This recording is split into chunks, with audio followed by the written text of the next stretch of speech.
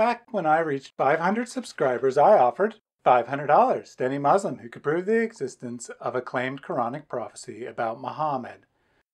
No Muslim was up to the challenge.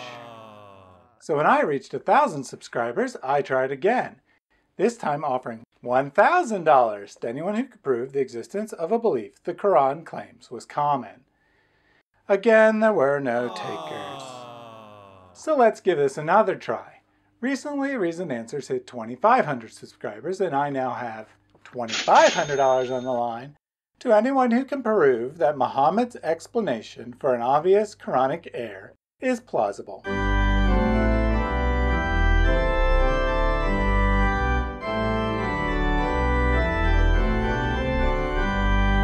I'll get to the challenge in a moment, but first I wanted to take this opportunity to thank everyone who has gotten me this far. This channel is growing rapidly, and a lot of it has to do with you. Thanks again for telling your friends about me and sharing this channel in YouTube comments and on social media. I also wanted to take a moment to thank my patrons by name. Thank you Govind P. and Thomas S. for signing up on the day I opened a Patreon account. Thank you Daryl B. and Welcome Home for 3 months of patronage. Thank you Witter for 2 months. And thank you to my newest patron, who wished to be credited as Muhammad SWAT. Thanks also to those who have given one-time donations, either through YouTube or through Patreon. If you are interested in supporting me financially, the link is in the video description. Finally, and most importantly, thank you everyone who is praying for me. Now, without further ado, let's dive into the Quran. Surah 19:27 declares, "Then she brought the child," Jesus, "to her folk, carrying him. And they said, Mary, thou hast surely committed a monstrous thing. Sister of Aaron, thy father was not a wicked man, nor was thy mother a woman unchaste." Here the Quran appears to confuse Mary, Arabic Maryam, the mother of Jesus, with Miriam, also Miriam in Arabic, the sister of Aaron and Moses. 2 women who lived more than 1,000 years apart. How could the author make such a huge blunder? Hard to say, but it's hardly the only highly confused chronology in the Quran. For example, Surah 2095 has Moses speaking to a Samaritan some 700 years before they existed as a people. Another example, especially relevant to today's topic, is Surah 19:7. Which claims no one was named John before John the Baptist, when in fact the name was common in the preceding centuries. In the end, Allah knows best where all these errors come from, I suppose. But Muslims are quick to offer excuses. I mean explanations. Before turning to those, let's look at a simple explanation for Mary. Exodus 15:20 reads, "Then Miriam the prophetess, the sister of Aaron, took a tambourine in her hand, and all the women went out after her with tambourines and dancing." No similar sister of Moses phrase occurs in the Bible. Thus, someone drawing on their memory of hearing the Bible, or a text that quoted the Bible, could easily associate the name Miriam with the phrase sister of Aaron, and forget the exact origin. Any alternate explanation must offer more exploratory power and not simply assume that the Quran is Allah's perfect word. By far, the most common Muslim response is to suggest that the description is not literal, usually by saying it reflects some distant family connection. Islamic Awareness, for example, in an article filled with ad hominem attacks and other logical fallacies concludes, "The controversy surrounding the honorary epithet sister of Aaron applied to Mary, mother of Jesus, in the Quran has been a characteristic of Muslim-Christian dialogue from the very beginning. Believing the Quran was simply a hodgepodge of Jewish and Christian texts, Western scholars continued to transmit this alleged historical contradiction until recent times, where a balanced and fair look at the relevant texts shows no anachronism exists. Though descriptions such as children of Adam, children of Israel, mother of, brother of, sister of, son of, etc., may presuppose direct physical contiguity, They cannot in all instances be understood as such without imposing a patently absurd, nonsensical understanding of the text. Just as an example of the kind of dishonesty this article engages in, that footnote to recent scholarship refers to an 1825 translator's footnote and a 1961 encyclopedia that references said note. The note itself simply says the translator finds it hard to believe Muhammad could make such a dumb error, and offers the alternate idea that Muhammad thought both Marys had a brother with the same name. More on that possibility in a minute. Islamic awareness, like most Muslims, simply ignores the context and all the other relevant data, content to prove that sister doesn't have to be literal in all usages, and leave it at that. Instead, let me turn to a more honest attempt by Joseph Islam. He first tries to make a big deal out of the fact Mary is not called sister of Moses. Mary is mentioned numerous times throughout the Qur'an, but she was never referred to as the sister of Prophet Moses, which would be expected if she was a literal sister of Prophet Aaron. It was Prophet Moses who received the direct revelations from God, and his reverence as a mighty prophet of God is fully accepted by all scriptures. The fact that Mary escapes mention as the sister of Prophet Moses is clear evidence that the Qur'an is fully conversant with the personalities it is dealing with. That's some nice post hoc reasoning there. People are not normally called sister of or brother of anyone in the Qur'an, and Mary is only so called once. So it's hardly odd that she's never called sister of Moses. The Qur'an shows no clear knowledge of any other Aaron. The logical conclusion is that it's the same Aaron being referred to. Furthermore, Aaron is considered a prophet of Islam, and all prophets are supposedly equal. The fact that our author didn't choose sister of Moses instead of sister of Aaron is quite irrelevant. Joseph then makes this leap. In fact, the Qur'an appears to go out of its way to avoid confusion by not naming the real sister of Prophet Moses, so as to not confuse her with the mother of Prophet Jesus. No. The Qur'an doesn't give the name of Moses' sister because it doesn't give the name of any woman other than Mary. It doesn't go out of its way to do what it always does. Treat women as incidental details, not worthy of even being named.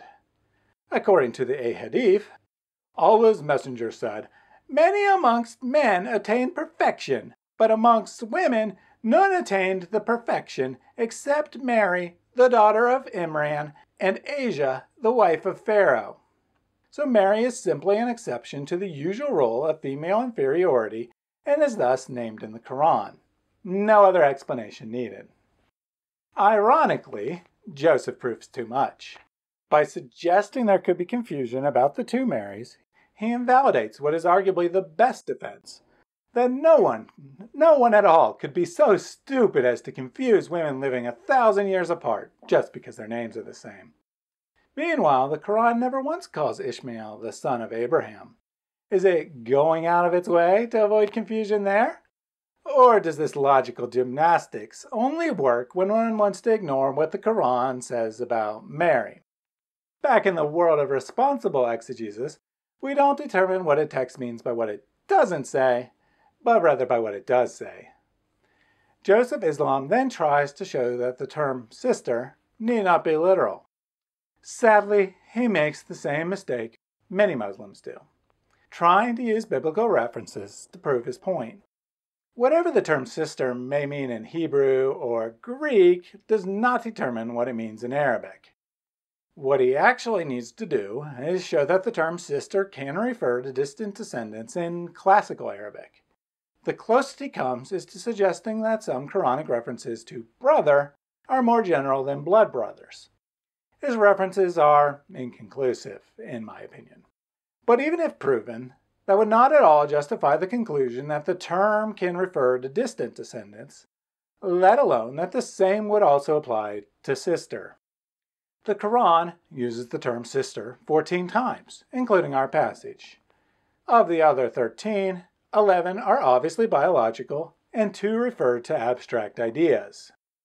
Note that even this metaphorical use is closely related to biology, 2 things of closely related nature. So there's no hard evidence that Joseph Islam's assertion is even possible, let alone plausible. There's no evidence of it in the Qur'an, but let's say it's possible that sister can describe a distant relation, or even an honorary title. So what? Muslims seem to be content to leave it there, thinking that somehow showing its meaning is lexically possible proves the meaning is intended in the passage they want to avoid. Sorry, that isn't how language works. A meaning is always determined by the context, and not by simply looking in a dictionary and picking a definition arbitrarily. One must show that is the intended meaning in context, and Joseph doesn't even bother to try. However, and unfortunately for Muslims, the Qur'an gives a clear indication of what it's thinking. Let's return to the verse. Sister of Aaron, Mary, thy father was not a wicked man, nor was thy mother a woman unchaste. Keep in mind that the standard definition of a word is normally assumed unless there's reason to do otherwise, which of course would be biological for the word sister. In our verse, father and mother must be biological, or the verse makes no sense at all. What are the chances our author mixed metaphorical sister and literal parents in the same sentence? I would say extremely low. And if we're assuming that an omniscient being who brags about his book being perfectly clear is the author, I'd say the odds drop to 0%. But that's not all. In Surah 3 we find, when the wife of Imran said, Lord, I have vowed to thee in dedication what is within my womb. Receive thou this from me. Thou hearest and knowest. And when she gave birth to her, she said, Lord, I have given birth to her, a female. And God knew very well what she had given birth to. The male is not as the female. And I have named her Mary, and commend her to thee, and her seed to protect them from the accursed Satan. Mary's birth is described. There is no way to read this but that Imran must be the biological father of Mary. And it's clearly the same Mary. In the following verses, we find confused references to the biblical Zechariah, that is, John the Baptist's father. And in verses 45 through 47, it's made explicit. Mary, God gives good tidings of a word from him, whose name is Messiah, Jesus, son of Mary. Lord, said Mary, how shall I have a son, seeing that no mortal has touched me? Surah 62:12 makes the same family connection. And Mary, Imran's daughter, who guarded her virginity. Who is Imran? Both the Bible and Muhammad make it clear. Moses and Aaron's father. Imran took his wife, Jochebed, his father's sister, and she bore him Aaron and Moses, the years of the life of Imran being 137 years. Ibn Abbas, the son of your prophet's uncle, told us that the messenger of Allah had observed, on the night of my journey, I passed Moses bin Imran. With it's not biological excuse removed, Muslims may turn to an alternate, that both Marys coincidentally had relatives of the same name. Indeed, that's exactly what Muhammad said, or at least Hadith writers pretending to be Muhammad centuries later. Mughira ibn Shuba reported, when I came to Najran, the Christian monks asked me, You recite the verse, O sister of Aaron, but Moses was born long before Jesus, by many years. When I came back to the messenger of Allah, I asked him about it, and he said, Verily, they would name people with the names of prophets and righteous people who had passed before them. Historically speaking, this passage is an obvious attempt by later Muslims to remove a problem, and has no connection to the historical Muhammad. But let's take Islamic claims seriously for the moment and say Muhammad actually said this. Muslims, I would like to know why you spend so much time trying to justify a non-literal definition for sister when your prophet already told you the correct answer. The term is biological, but the shared name is a coincidence. Do you not actually believe your prophet and think you know better? Allah knows best, I suppose. Joseph Islam too offers this explanation, hedging his bets a bit. There's no reason why Mary could not have a father by the name Imran, or why Mary's name was not kept because of reverence for the sister of Prophet Moses. Similarly, two individuals who bear the same name, each having a brother and a father with the same name, does not imply they are therefore the same individuals. Going back to the Qur'an once more. And they said, Mary, thou hast surely committed a monstrous thing. Sister of Aaron, thy father was not a wicked man, nor was thy mother a woman unchaste. The clear intent of the crowd is to ask Mary how she could do such a horrible thing, given her noble family. Ironically, Joseph Islam himself notices this, although he fails to understand the implication. Furthermore, it is imperative that one understands the context of the narrative, with a view to appreciate why certain words may have been used. In 19:27-28, Mary was clearly reminded of her association with the great patriarchs such as Prophet Aaron. An association that only makes sense if her parents are the parents of Aaron. So we already have a huge exegetical hurdle. Turns out we have a historical one as well. Again, Muhammad claims, they would name people with the names of prophets and righteous people who had passed before them. Luckily, this claim can be put to the test, as we now know exactly what names were used in the time of Jesus.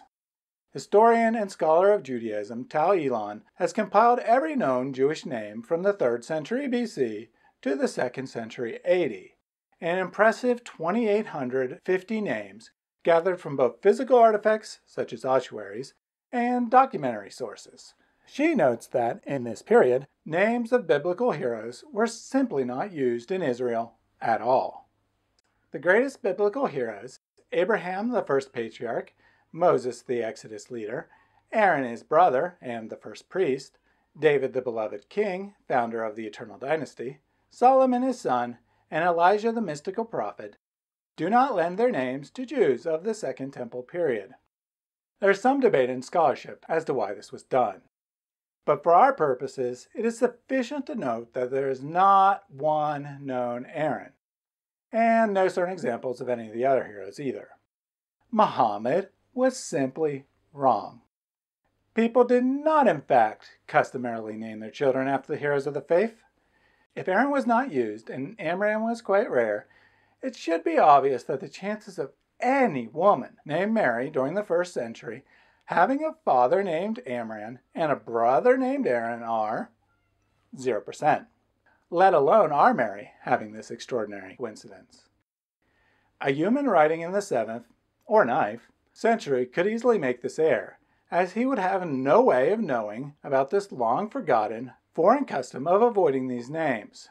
An actual prophet of God, with access to divine knowledge, however, would not make such a mistake.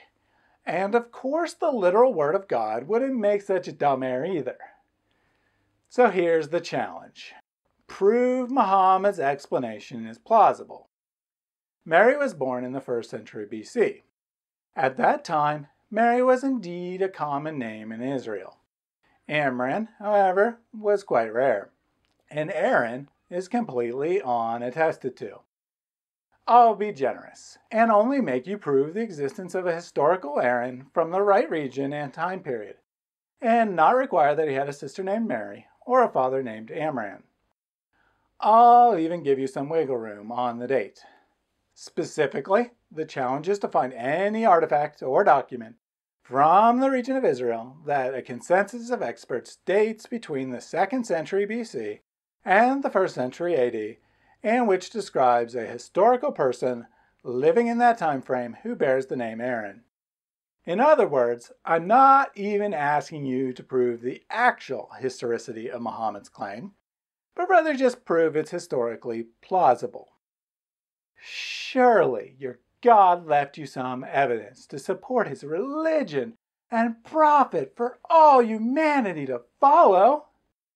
Go find it, and $2,500 is yours.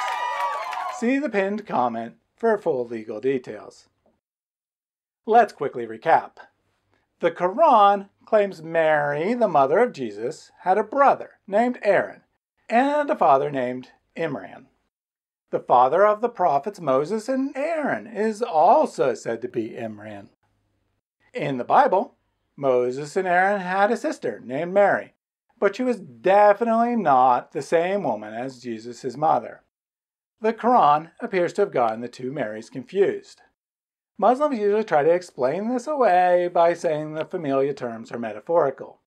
However, both the context of the Qur'an and Muhammad's alleged words rule out that option. Muhammad's explanation that it's merely a coincidence is also ruled out by the archaeological evidence. Therefore, the clear air remains, and the Qur'an cannot possibly be the words of an all-knowing God. Muslims, I suggest you leave your false religion and find one that actually stands up to historical scrutiny. May I suggest you give Christianity a try? Thanks for watching.